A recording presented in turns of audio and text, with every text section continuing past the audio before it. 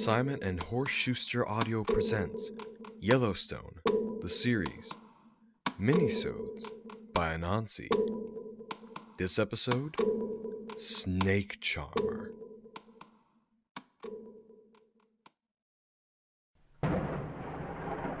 Thunder rumbled across the plains. Storms were becoming more frequent out in the wilds of the Midwest as of late, and Darkstar did not like getting caught out in the rain. What really irked him was that because of the storm, there wouldn't be any help from his Pegasus brothers for this little excursion. Except for the only one he knew who did not fear such storms, of course. Another rumble of thunder encouraged him to find shelter soon. Damn Blackroot for spilling his guts to the feds. He's a disgrace to his race for making us having to relocate in this mess. Darkstar turned to the band of earth ponies under his command, regarding them with mild disdain as they pulled carts of supplies across the darkened flatland. Move faster, brothers! We must find a new place to set up our operations before that storm hits!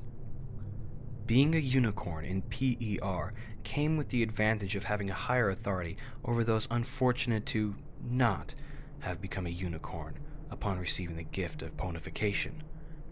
Darkstar piously thanked Celestia and Luna for being one of the chosen elite of the race, and not some grunt earth pony or brutish foot soldier Pegasus. Moving from above drew Darkstar's attention skyward. Descending from the storm clouds was probably the only pony from the lesser breeds he respected. A Pegasus with a purple coat and black mane landed in front of him, his menacing red eyes shifting their gaze between the unicorn and a small convoy of followers. Greetings, Brother Stormcharger. Did you see anything useful during your flight? Inquired Darkstar as he began to walk after his minions. Stormcharger walked beside him, and in a crisp and official tone began, Not far from here is an old ghost town. Looks like it's from the 1800s, so electricity is unlikely. Though it should keep the supplies safe from the storm. Darkstar nodded his approval. Good work, brother. Inform the others of the new course, and see to it they do not get lost. As Stormcharger bowed and prepared to take flight, Darkstar added, And Stormcharger? Yes, brother. Darkstar placed a hoof on the Pegasus' shoulder. My condolences about your sister, Bitter Frost. Our new order lost a good unicorn that day. Stormcharger shot a quick glance down at Darkstar's hoof before returning his gaze to the unicorn. We lost some good Pegasi too, Brother Darkstar. If all Pegasi were like you, Stormcharger, then that might actually mean something, replied Darkstar as he removed his hoof from Stormcharger's shoulder. The Pegasus flew off to the head of the line without hesitation as Darkstar resumed overseeing the progress of the Earth Ponies and sighed.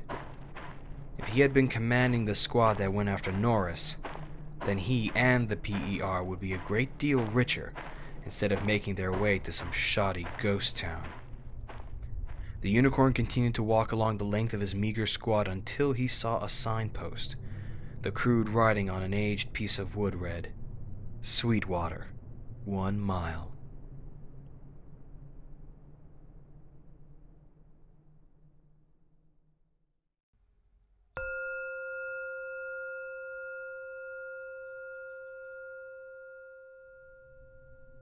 The town was indeed deserted as Stormcharger had said, but Darkstar quickly found evidence that proved it had not been so recently.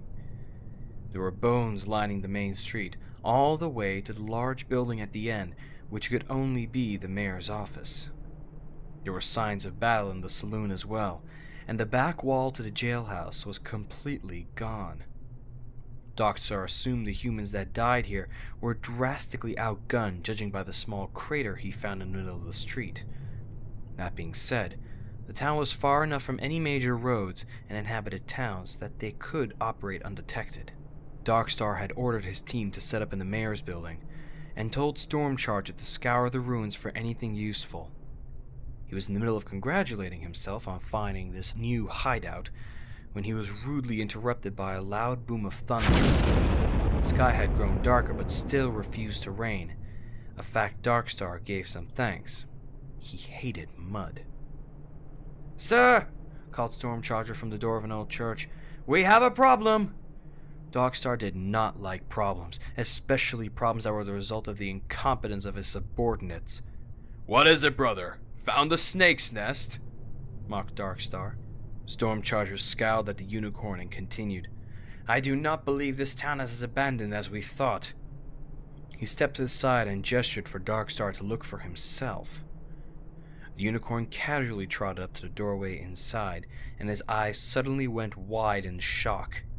The floor was littered with bones, simply covered with the bleached remains of humans, ponies, and an unknowable amount of animals. The meat was picked clean from every inch of every bone, and slithering amongst the remains were dozens of snakes, each one bearing a rattle at the end of its tail. Darkstar and Stormcharger stepped away from the darkened church as the Pegasus continued, "It's much worse than a snake pit, sir. Snakes don't hoard bodies like this. This is a lair of something far worse than a couple of rattlers. I suggest we leave now before whatever lives here returns." Darkstar weighed his options and thought of something he considered quite brilliant. "Stormcharger, my brother, this is an excellent opportunity. If those fools at the HLF were able to get their incompetent hands on a giant spider, then we should be able to ensnare whatever lurks here. We can use this obviously deadly monster in our efforts to purge the unenlightened." Stormcharger glanced between Darkstar and the church. "What are we going to use for bait?" Darkstar grinned. "What else?"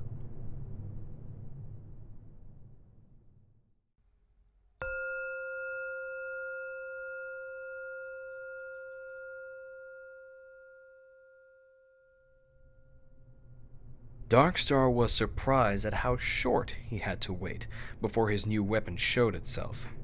The earth pony grunt he had stationed outside the church was replaced by a large red stain and a bloody trail leading into the building. The unicorn was impressed, to say the least. None of his other subordinates had heard or seen anything, not even Stormcharger, who swore he only looked away for a few seconds.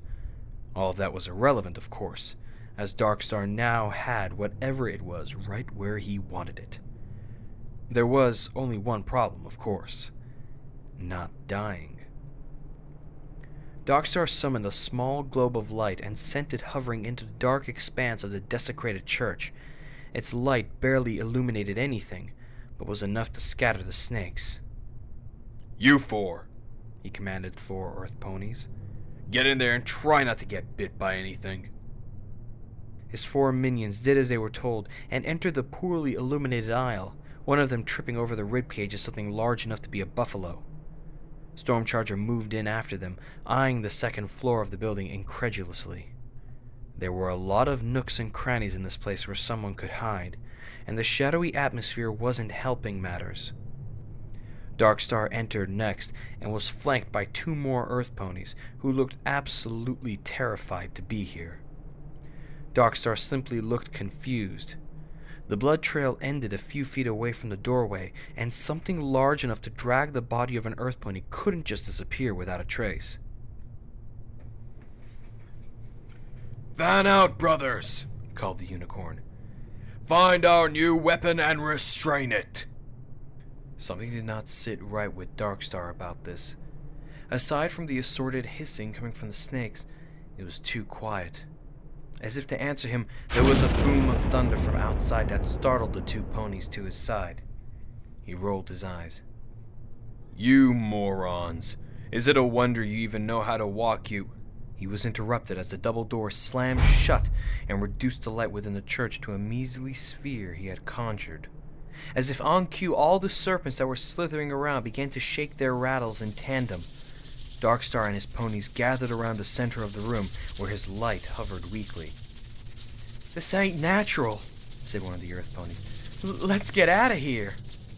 "You shall stay your ground, coward," barked Darkstar. "We are not leaving until we have tamed this creature for the glory of our brotherhood." The rattling continued to intensify. "Sir," whispered Stormcharger, Perhaps we should wait for a more opportune time? Darkstar glared at the Pegasus. There is no more opportune time than this!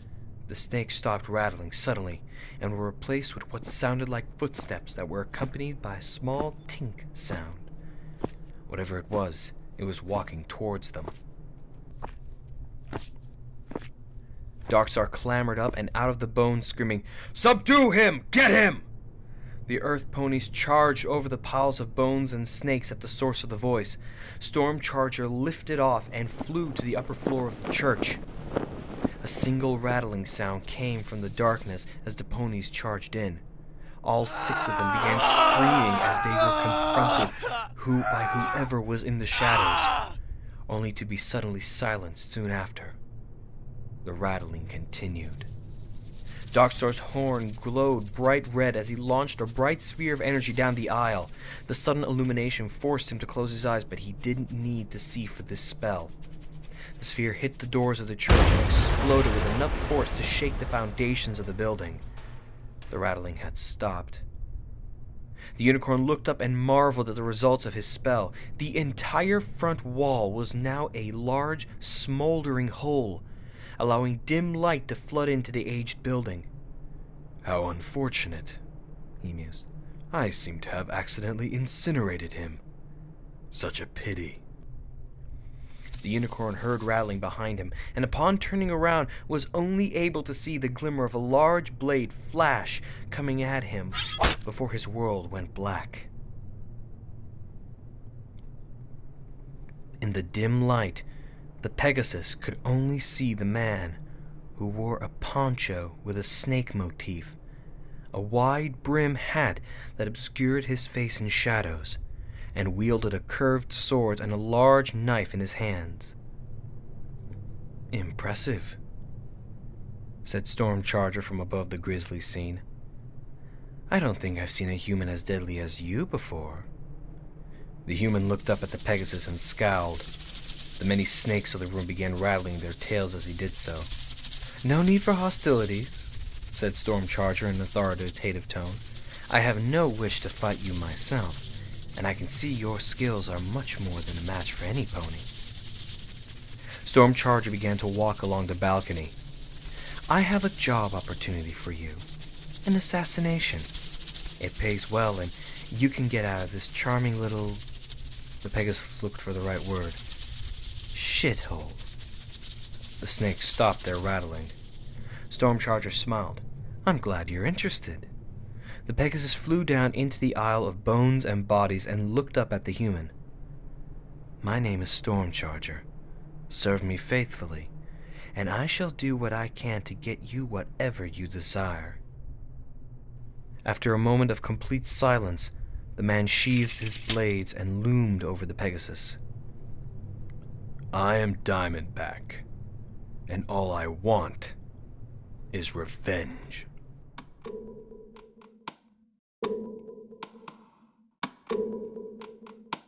This has been a Simon and Horst Schuster production of Snake Charmer, written by Anonsi, read by Victor Frost. For this story and others like it, please go to www.equestriadaily.com and search for The Conversion Bureau. Sound effects courtesy of the Freesound Project and its contributors at www.freesound.org. This audio series is licensed under the Creative Commons Attribution Non-Commercial Share-alike 3.0 license. For more information about Creative Commons licensing, please visit www.creativecommons.org.